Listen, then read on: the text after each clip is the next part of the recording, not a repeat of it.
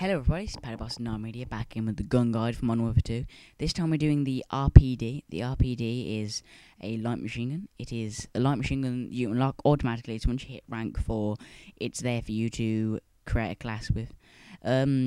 Because light machine guns are affected by range, it's 40 damage at all ranges. So when you put stopping power onto there, it's 56 damage at all ranges.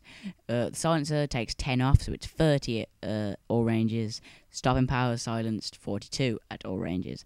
Headshot multiplier is 1.4, everywhere else is 1.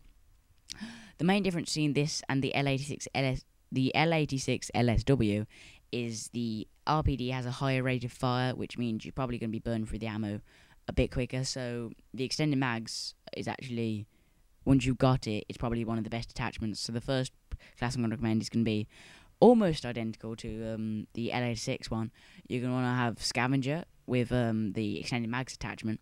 But the other thing I'm going to recommend is going to have Danger Close. And the same with the TAR-21 and whatever other gun I recommended with.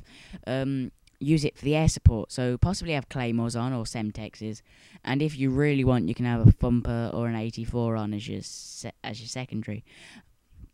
But for the airstrike rewards, the airstrikes, the air supports are very good with Danger Close Pro. But the second class I'm going to recommend is going to be Sleight of Hand, because this gun reloads quite quickly, but it's not the quickest of the light machine guns reloading.